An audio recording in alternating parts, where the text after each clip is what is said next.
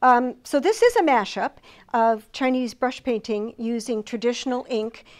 In China you would grind, or even here we grind our ink using an ink stone and ink that's made from basically charcoal, pine soot.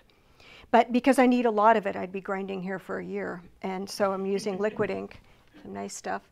And this is traditional rice paper. This is a nice piece of handmade paper that I bought from a specialty shop in Santa Monica that sells Japanese, handmade, and Chinese and Korean papers. And to the tango music, so it's quite a combination. So it doesn't take very long, so let's get started.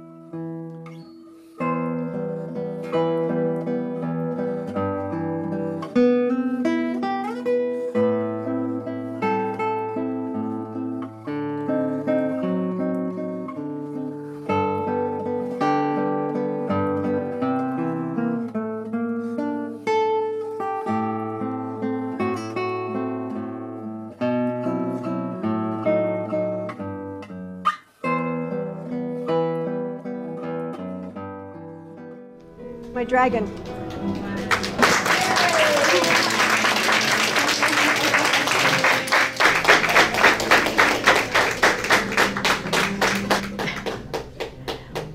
I like doing dragons, but I like doing them big. Dragons need to be big. That's it.